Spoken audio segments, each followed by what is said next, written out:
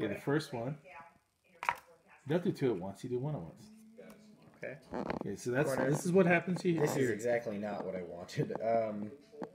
Go up one fatigue. Okay, next one. Next fatigue, I'm dead. It's over. Okay, well. They got exhausted. Well, good game. And then it would have been nothing. If the rest of those are no actions, and then it would have been swerve the hell out this way. And then it would have been swerve again. So that would have put you here. No, back here, actually, because you swerved backwards. And the last one would have been no, that would have been an endurance kit. So, well, there it is. Good game. Good game. First game, actually, my second game, Chariots of Rome, by Victory Point Games. First game, Solitaire. It's okay, Solitaire, but you kind of know what the left hand and the right hand are doing. Second game with my son. He's playing two factions. I'm playing two factions. Great little game. I think they are onto something with the mechanics. As you can see, the cards are very streamlined.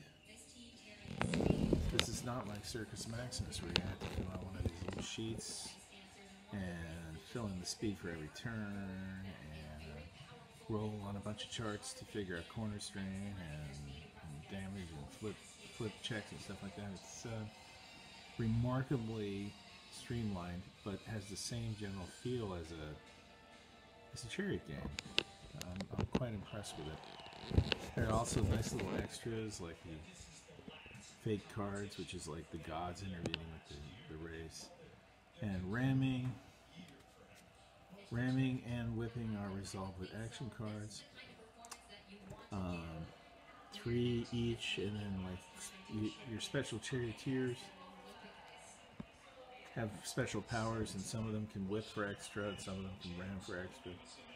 Ramming's cool.